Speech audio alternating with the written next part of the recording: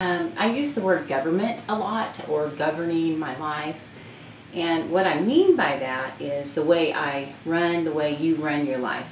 What is the inward government? You know, we're either being governed or led or living by inspiration, by our spirit, or we are being driven, led by our thoughts. And the thing about thoughts are that they have been programmed. They've been programmed from culture. They've been purposefully programmed through governments, through religion. If you can control a man's thoughts, you can control a man. And so, you know, you hear there's so many good things that teach us how to rethink and how to meditate and put your mind on these things, as it says in Ephesians. But I wake up, and probably you've experienced this, your mind begins to twist and turn. And it may be good things, it may be negative things, but it's usually a list. It's a list, a check-off list. If you can do this, then you get this. It's always attached to good and evil, cause and effect. Our thought life is always attached to that unless we're being inspired from a deeper place.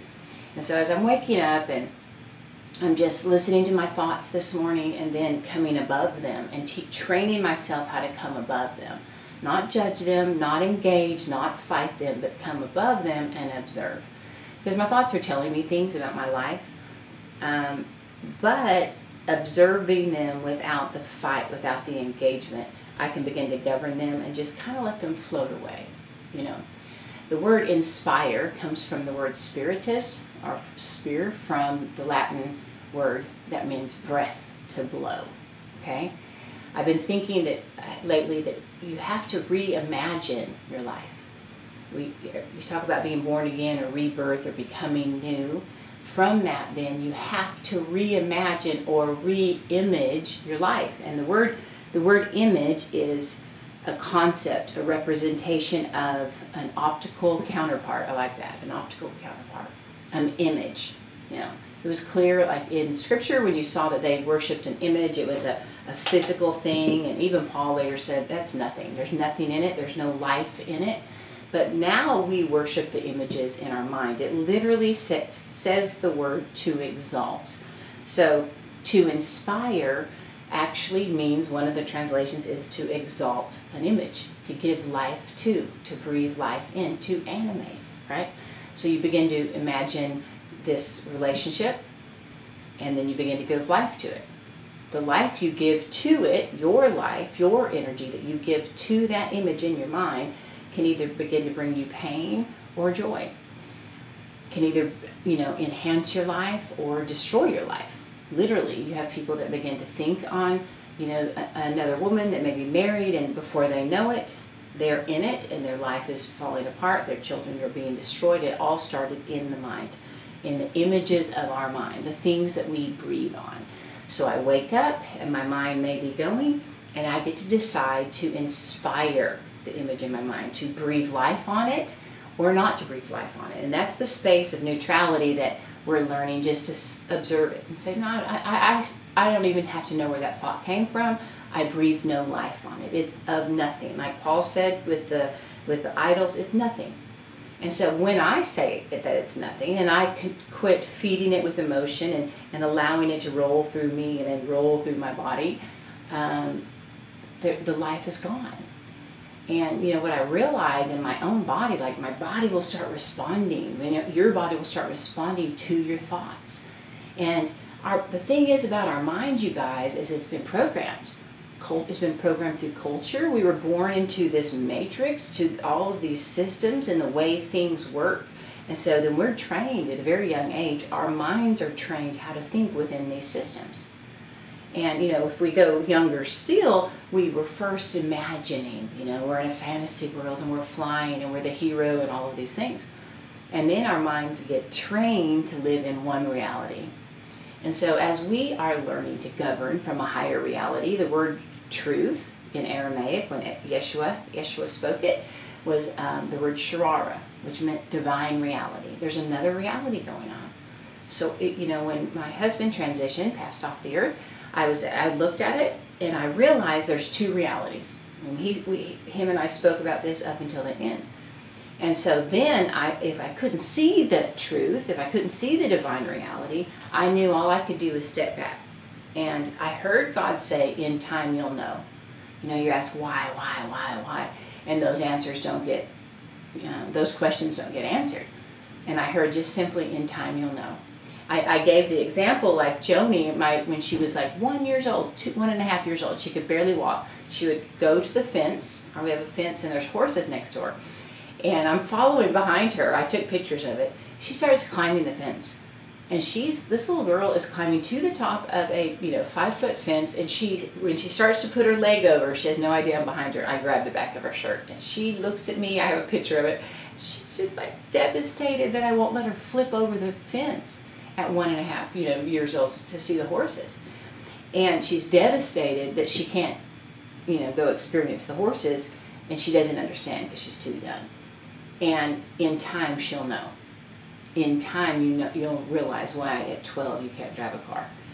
And so, all I've known to do in the last few years, and all I heard to do, is create a grid. If you want to expand, if you're not hearing God, if you're not seeing truth, if you know what's out there, but you're locked down, you feel like you're like almost in a prison of your mind, you have to begin to create a grid. Everyone's talking about this word consciousness. The word consciousness is to be aware of a perception, or the state of being aware, the quality of being aware, the quality of being awake, okay? I picture it like a grid, like a bowl, like how much can you contain? There's a reason that Yeshua spoke in parables to some, and that's because that's all they could contain.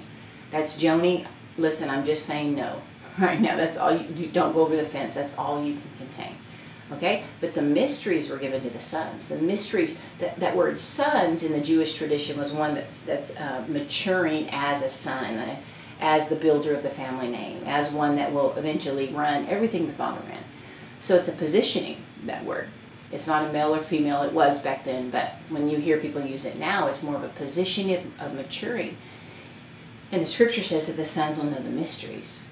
And so when I'm looking at something, and I can't get past it, my emotions are there, my body's responding, I can't get past it, I have to come to the conclusion that I don't have a grid to see.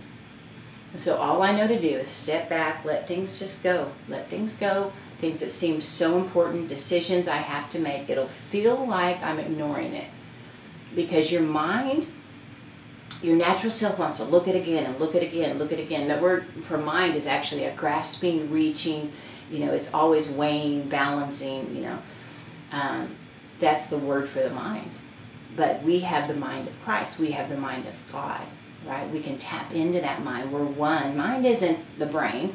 I'm sure you know this. Mind isn't the brain. It's beyond the brain. When people say they have an out-of-body experience, where do they experience it? Where are they containing it? In their mind. Mind is an energy. Your brain it's energy, but it's dense energy. It's matter. The mind and the brain work together. But all the time you hear people that the doctors declared them dead or unconscious or even brain dead, and they came back. Mike Steen is one of them, and he's wonderful. And he has a whole experience of what he could hear going on in the hospital, in his mind. Okay. We kind of use the word spirit in that, but it's consciousness. So as I'm waking up and all these things are going on in my small consciousness, my subconsciousness, this space that's been programmed, I have to learn to let it go. And I'll just imagine these thoughts floating away like a balloon. And, sometimes I'm holding them down. They're so important. I have a decision to make. And I have to trust that as they go, I get into this state where I know. And answers just come. I quit asking, I quit knocking, I quit pressing. I come into a state of peace where I can govern from a deeper place with the mind of Christ, with my God self, my higher self, however you want to say it. And all of a sudden, the images come that are greater than what I could comprehend.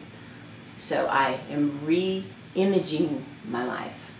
Not what I think needs to happen, not what I'm pushing that needs to happen, but I come to a space and I begin to see it. That word imagine, it means, it basically means to form a mental image or concept.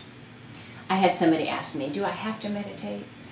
Well, these words like meditation or contemplation, if you want to re-image your life, you do. Truthfully, your mind is always meditating on something. Your mind is always contemplating on something. It could be dinner. It could be, the way we were raised, it was like as soon as lunch was over, so dinner is being planned. As soon as dinner's over, whatever, the next thing is being planned. And so think about that. That's going on in your mind. The next thing you have to do. That's a meditation. That's a contemplation. Okay? But I get to direct that. I don't have to let it be in control of me. And one of the things is, in my stubbornness, very often, first it begins to affect my body. And I start feeling anxiety, or I have to go to the bathroom, or I don't have to go to the bathroom. Like, I had issues so much where I would stuff emotions. I would just kind of file them away, and then my body got where I couldn't go to the bathroom for days. That's personal, but there's a response in your body to the mind. You know that. You can get inspired and get chills. You can get fearful and get chills, okay? You can have a dream and wake up angry, and it was all imaged in your mind. You can begin to make decisions out of that. And so as I'm making more and more decisions in my life, I'm going deeper in these places where I've been like, I've got this part. I can do this. I can do this from my mind over here, and then over here, oh God, I need you. I need that deeper space, And so I've been allowing this process to go deeper, where I'm seeing the areas where I've been completely controlled by my own thoughts, and I'm seeing things like when I go for a drive, I'll listen to music, and all it is at this point is letting things float away and just getting into this state of like peace, where I can begin to see. From that state, I am beginning to hear and see, patterns that have been in my life for a very long time, like guilt. I don't remember not processing life without guilt. I didn't realize the level of it, because I've felt guilty before. That's one thing, like a deep feeling of guilt. But as I'm letting this, the spirit of me go deeper, and the consciousness expand and have more rule in my life, more government in my life, more governing power, I've realized that there's a filter, almost like a filter on this camera, that if I put a filter on there and all of a sudden I'm blue, or it's a little hint, when you're on your TV and you're adjusting it, and I realize there's been a filter of guilt on most decisions I make. And I'm letting that float away. I didn't see it. There's little things like that I would see, but I would see if they were big. But once you let those filters go, you can have pure sight, which is pure consciousness, which is pure awareness. So I wake up this morning and I want to be more aware of truth, divine reality, more aware of God than I am of my own thoughts. More aware. And that's one thing that creation can pull you into. You can, look at the stars and they know how to shine, and you look at the sun and the moon and the earth, and everything's in harmony. The trees know how to grow. Flowers know how to bloom. The bees know how to do their business. Animals know how to be an animal. And it's only everything that mankind has touched or is what gets out of order. The word chaos is out of order, And it's because we started reimagining a world after our own kind, rather than after, the harmony of all, the source, God that created everything. And so man began to create all these worlds to serve yourself. And so here I am in this small Sheila world, and I'm seeing the levels of government that I've done with me in the center. I didn't, overtly say it's to serve me, but I realize that I feel better when I do this, so I do this because I feel better. I feel better when I, make this decision, so I make this decision because I feel better. And as I'm releasing the I from the middle, and just letting life be experienced, I'm not just after peace, I'm not just after me, feeling this, but it's the wind, just seeing the wind blow through me. I want to be somebody that every turn and twist, as the breeze, the inspiration, the spirit, the breath of God can flow through every cell of my being. And I'm aware of it, and I'm allowing it. And I'm not saying, no, this is how I need to govern here, and then creating a world of chaos. And I've created a lot of little worlds of chaos.